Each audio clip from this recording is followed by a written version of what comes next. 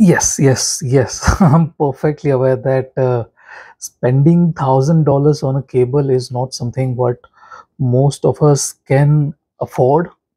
But yes, there are cables that are a lot more expensive than 1,000, and these two cables from Effect Audio are priced at around $1,000. Why I'm saying around $1,000? Because this one, this one, the Cadmus Founders Edition, priced at $999, usually priced at $999, but this one, because of its performance nature, okay, so this one has a fixed 4.4 mm termination, while the 2 pin is Connex. This one isn't exactly Termex, while this one is Connex. So this one cost $80 more, so that takes the price to $1079. Now this one, the best thing about this is that is a more expensive version of the Cadmus 8 wire. You guys can see it nearly 80% is like a Cadmus 8W in appearance, if not anything else. Same plug and same stuff. I'll do you a comparison of this and the Cadmus 8W2. The most weird thing that I did is I had my Cadmus 8W paired with Termax. Okay, Cadmus 8W doesn't come with Termax, while this one comes, and I opted for the performance. I'm kind of weird, kind of crazy about these things. Uh, I'm good at taking bad decisions, so doesn't matter. This one has uh, gold in it, and that's why the price is nearly three times higher. This one is 1079. The Cadmus 8W sells at around, I think, $300, if not more. It's $300 if I'm not wrong. Now everything else is nearly same. The connectors, the plug, and everything is same. Just it uses gold in the core. That's why in the cores you guys can see this one has gold in the cores. So that is what is increasing the prices. Now this was released before the Fusion 1. Fusion 1 is the top cable at this point of time, the most discussed about cable of this time, and this one has Termex and Connex. I didn't opt for the performance version or anything like that. Termex and Connex. So this is the common one, priced at $999. Now what it has is a different kind of mixture of stuff. Okay, this one has gold, this one has copper, this one has SPC, this one has silver and everything, and they are of different thickness and of different braiding style and stuff. There are a lot of things going inside the architecture of this thing, different material, different thickness, and it doesn't matter.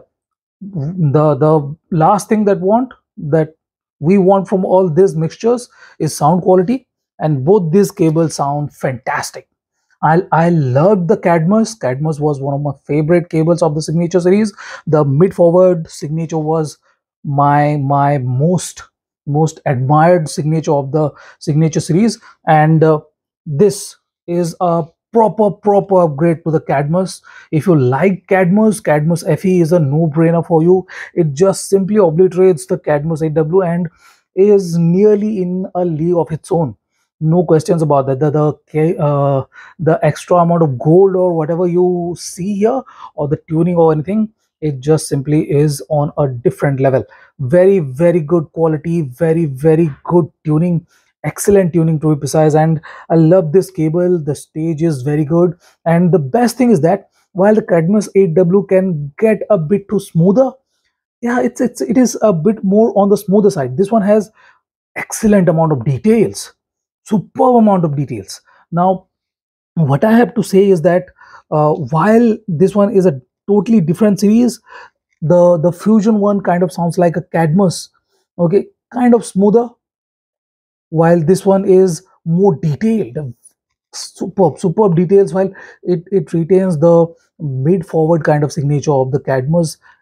Excellent tuning for the Cadmus FE Founders Edition, while the Fusion 1 is a sole successor to the Code 23. Okay, this one uses more copper and stuff, and the Fusion 1 has a very well tuned uh, warmer signature. Okay, the warmth is just there. Okay, it is warmer, but it doesn't affect anything else. The delicacy, the clarity, and everything is intact. Yes, the extra bit of attack of the IEM will be reduced with this.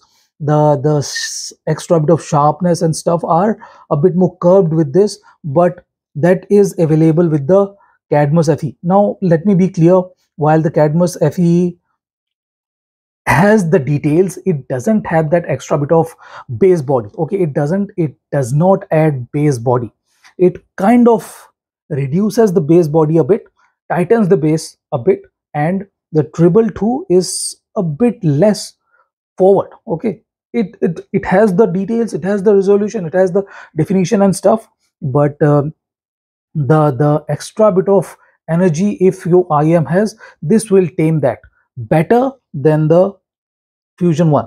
Fusion 1 is very good with the smoothness and stuff, but it does not reduce the energy or anything like that. It's a bit more L-shaped, while this one is a reverse V. Okay, this one goes the other way around. Bass and treble are not forward, while the mid-range is forward. This is excellent for those who like vocals. Superb vocal clarity, and the treble is very well tuned. The clarity and stuff is on higher side, but the energy is a bit reduced. It just cuts the extra bit of sharpness or the trill we have with some IEMs. Now the Fusion 1 is warmer, as I said, has a thicker bass and stuff, but that thickness too is not like it's very thick or anything like that. Like the Code 23 is very thick, no questions about the Code 23. Feels like it is going to make the things, the notes muddy or anything like that, but this does not do that. This does not make things muddy or anything similar to that. Very well tuned cable, both are very well tuned cable. But let me do the spectrum wide kind of thing. Okay, bass, I'll have to give it to the Fusion 1. More bass quantity, quality is very good too, but the Cadmus FE is not bad either.